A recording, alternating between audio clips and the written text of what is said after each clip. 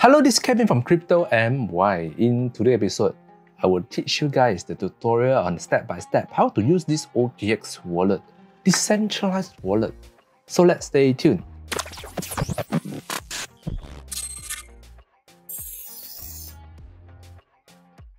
If you don't have an account yet in OKX, remember to use my referral link below. I'll put down the link below the scroll all the way down. Click my referral link, register an account, and get some freebies.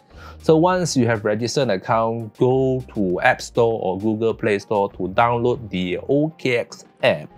Or if you prefer to use the desktop version or the laptop version, just go ahead. It's the same. So I assume that you already registered an account and you already downloaded it and you already logged in. The next thing that you have to go is, of course, just click on the OKX app. The moment you log in already, then you were able to see there is an exchange, centralized exchange, and also wallet here, decentralized wallet.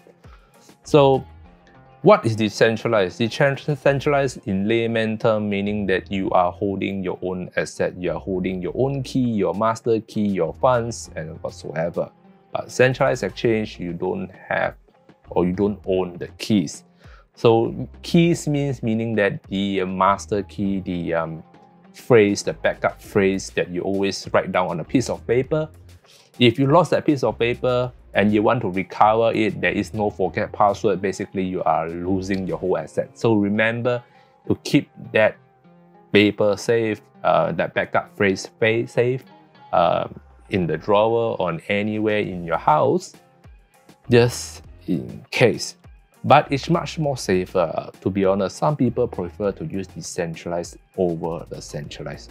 But OKX actually offer both. So for here, you can see you can swap between both.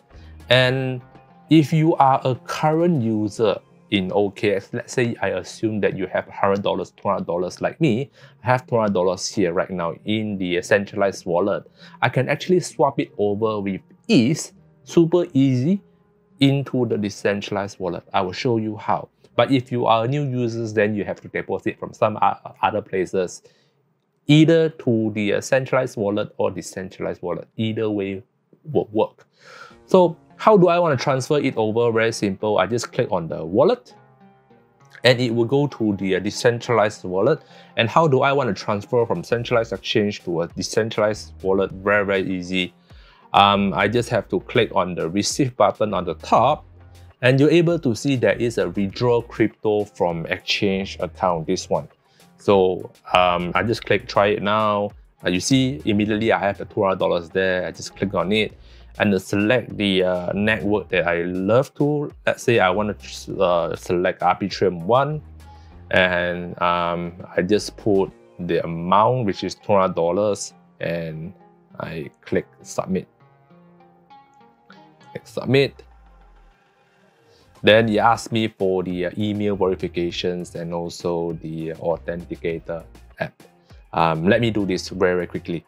A few moments later. Okay, I'm back. So let's say I already requested to submit it. I can view the withdrawal details. I can go back and I can wait for the funds to drop it over here. So it's simple. So once I receive it, then I will get the $200 in the decentralized wallet. But while waiting for the things to happen, right, you can see down below the receive, there is some tasks that you can do, discover the latest airdrop and earn cryptos, join Lido version 2 to get $20 gas rebate, learn to earn, which is the Cryptopedia. If you haven't watched that yet, feel free to watch.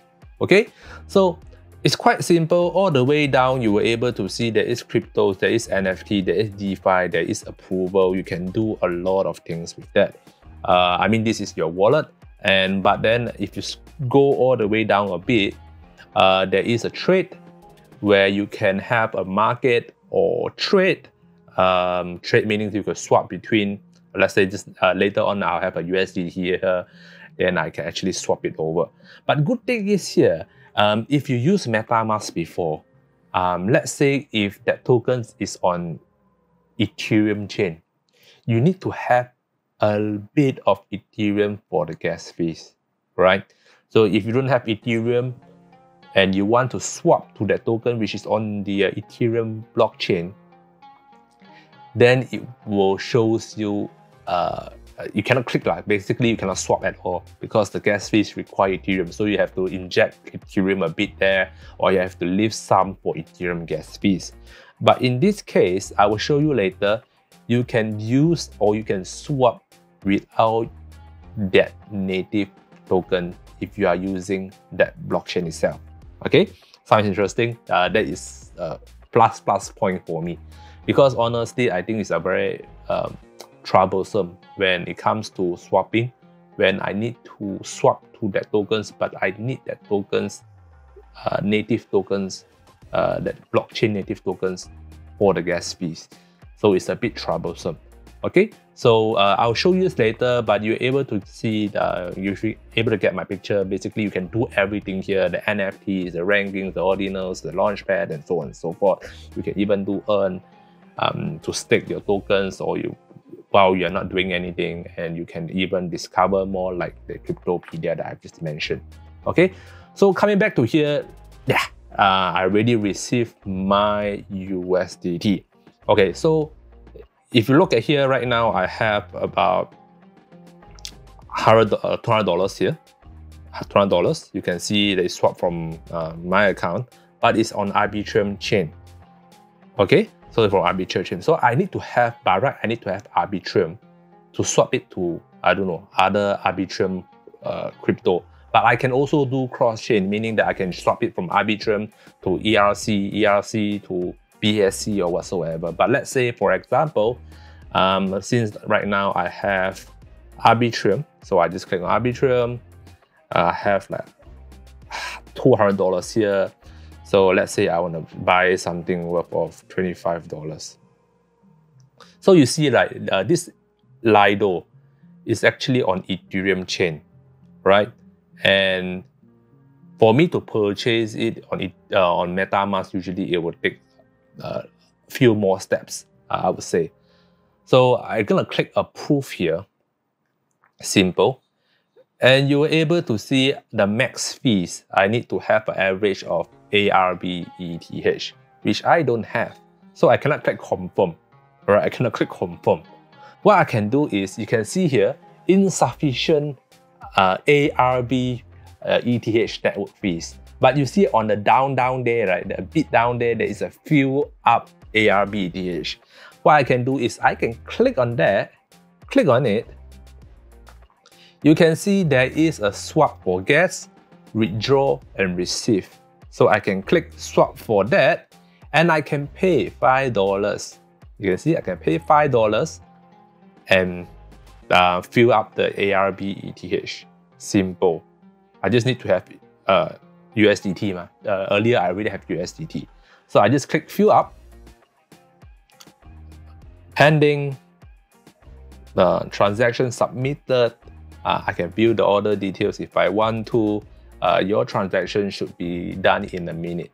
So let's say if it's done, it will show the network fees, the reference, and so on and so forth. I think it could be very quick. Let's say I assume it's done. Then I can click approve, and I can click confirm. You see the confirm button there? I can confirm. So it's approving right now. It's approving right now. And I can click swap cross chain. But why is the swap so high? But let's assume that I don't want Lido because the swap is a bit too high, right? Let's say if I want Arbitrum. I'm swapping for Arbitrum, which is USDT to Arbitrum. I just click swap. So once I swap it, you were able to see there is a USDT to Arbitrum. I mean, this is from chain to chain, the same chain to same chain, which is Arbitrum chain to Arbitrum chain. But just now, if I do cross chain, then you have to be careful on the slippage, because the value difference will be super different. So if let's say if I try to click Tron, and I want to swap from Tron to, for example, TRX, and I can click $12. Oh, this is minimum of $30. Okay, fine. So due to low liquidity or high cross-chain fees, you'll receive 49% less. So you have to be very careful because I'm using Arbitrum chain. Basically, OKX will actually help me to swap without doing anything. But you get the picture. So if I'm swapping for Arbitrum chain, I have to swap it to some other chain first, then only I can swap it to Tron. So there's like a two-layer thing, that's why it costs me a lot of money. But if let's say if you are swapping from BSC to BSC, you are doing not a cross-chain but a direct chain, then it will be much more cheaper, like how I did just now.